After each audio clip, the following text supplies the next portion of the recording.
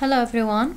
In this video we want to make a virtual lab. We want to make an experiment to investigate the relationship between kinetic energy and temperature. What is the relationship? And when you change the temperature, what's going to happen to the kinetic energy? Okay, we're going to use this virtual lab. While I'm explaining, you have to write notes. You have to write what are the things that we used, what is the objective. The objective, we want to know what is the relationship between kinetic energy and temperature. And then you have to write what are the things that we use. You have to listen carefully to this video. Then you have to write your observation. How to write the observation? It's very important while you're writing observation.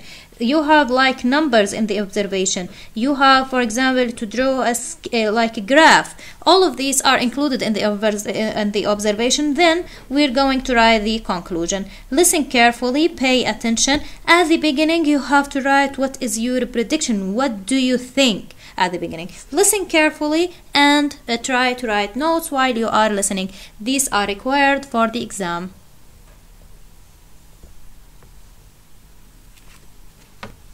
In this lesson, you're going to carry out an experiment to investigate the relationship between kinetic energy and temperature. Here's what you'll use. A container of fixed volume. You'll use the observation container to observe the movement of gas molecules. So at the beginning, this container, it has molecules. Now we will talk about what about these molecules. What are these molecules? Buttons to choose a gas. You'll use. Then we will use different gases. Not at the same time, for sure. At each time we're going to use different gases. Okay, the gas nitrogen and carbon dioxide. These buttons to select nitrogen or carbon dioxide.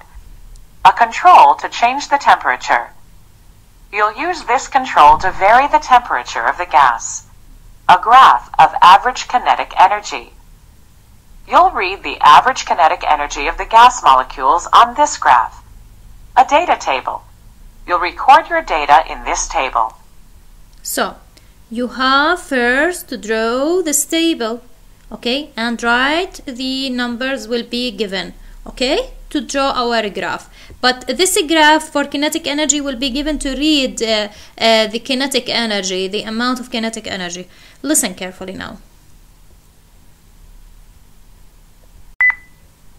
Let's look at the procedure now, how to do it. For sure, I'm not gonna ask you how to do it because we will give you the way how to do it because I'll do it for you. Listen. You're going to use an observation container model to explore how kinetic energy and temperature are related to each other. How do you think changing the temperature of the gas molecules will affect their kinetic energy? Write your prediction in the box and then click OK. How does changing the temperature? This one you have to write it. This one is a homework for you, and I'm asking you to do it. Okay? Don't wait till I give you the answer. You have to tell me what is your prediction before you did this experiment. The question: how does changing the temperature of the gas molecule? If I change the temperature for the gas molecule for nitrogen or carbon dioxide. Of the gas molecule affect their kinetic energy. How this changing in temperature will affect the kinetic energy? Okay, what do you think? If I increase the temperature, what's gonna happen? If I decrease the temperature, what's gonna happen? You have to write your prediction. You have to write it like before you do any experiment. To do any experiment, you have to ask yourself a question to put your goal or what you want at the end. Okay, you have to write it down before we start the experiment. Continue to see if your prediction is correct. Now we want to see if our prediction is correct. For me, I put my answer. You have to put your answer to see. Now we want to do the experiment. Do what? To check if our answer is correct or not.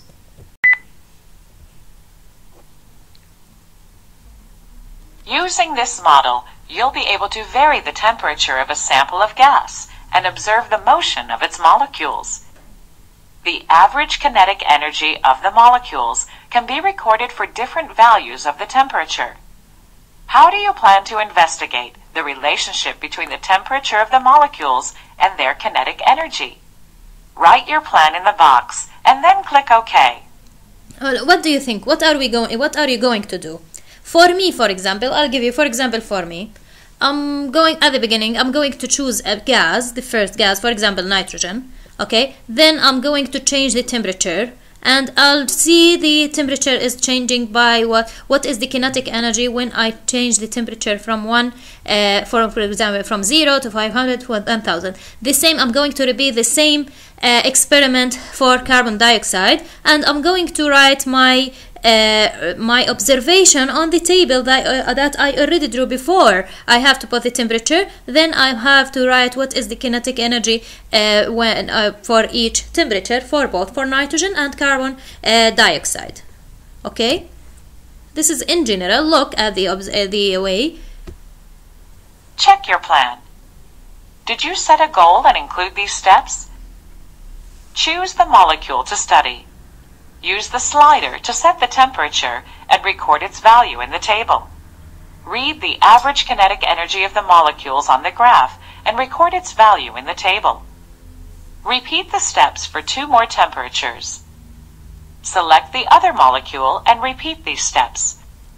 If your plan does not include these steps, you can change it. Okay, Once you can you've write finished, it in general. click the next button to move on. Let's continue. Let's start now our experiment. Let's start with it.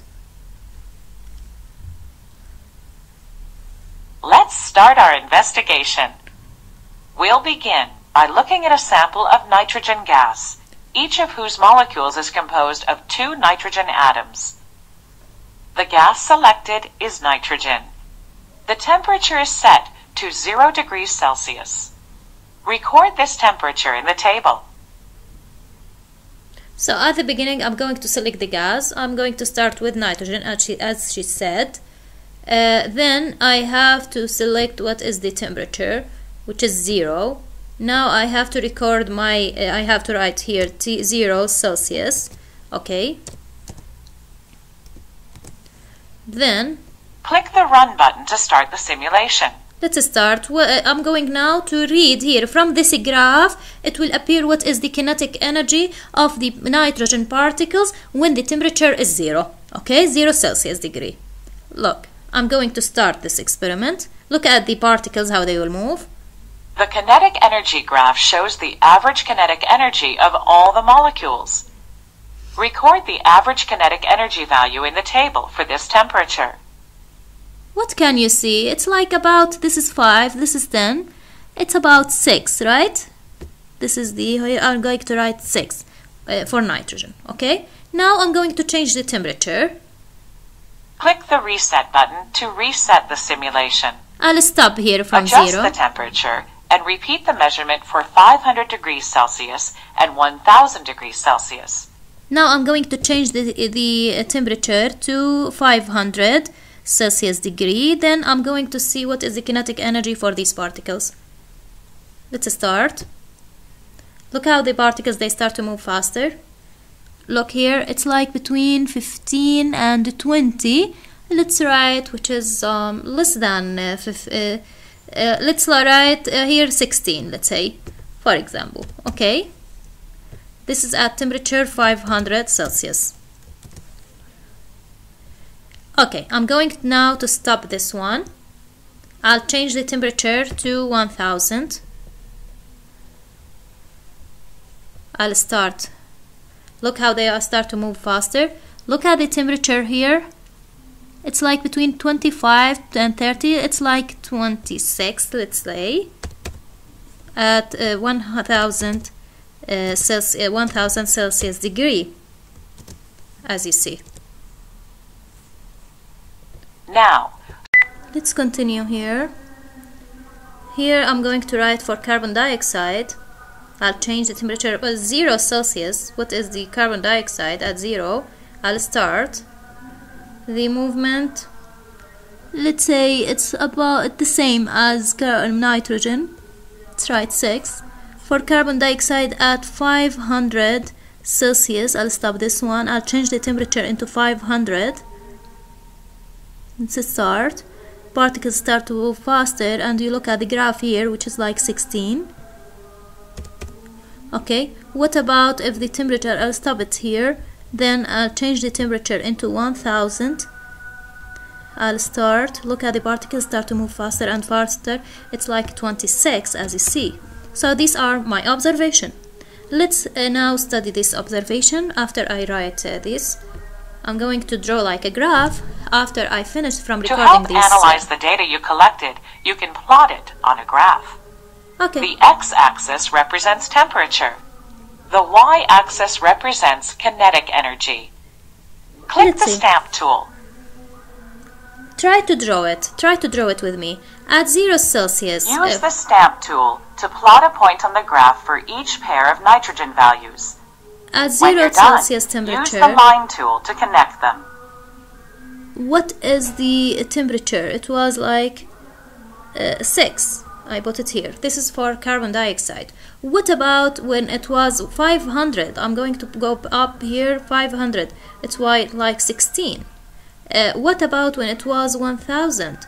1000, it's like 26, the kinetic energy, right? I'm going now to join the line by using this one. Try to draw it in your sorry.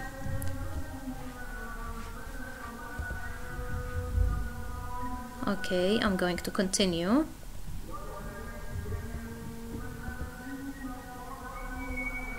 It's going up as the temperature increase. As you see, the kinetic energy increases also, right? For what about for nitrogen? So this is for carbon dioxide. The same thing for nitrogen. The same. It's gonna be the same line. Okay.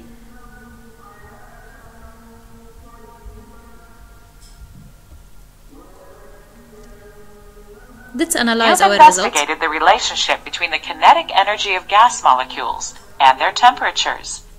How did the kinetic energy of the molecules change when you varied the temperature? Okay. Write your conclusions in the box and then click OK. What do you think from the graph, from this table, what's going to happen to the kinetic energy when you increase the temperature? For sure, as you increase the temperature, the kinetic energy increases, right? This is my conclusion. What about your conclusion? Is it correct? Let's see. When the temperature of either sample of gas molecules was increased, their kinetic energy increased in a straight line. So, we can say that the kinetic energy of gas molecules is directly proportional to their temperature. You also found that the kinetic energy values for a given temperature were the same, regardless of the gas studied.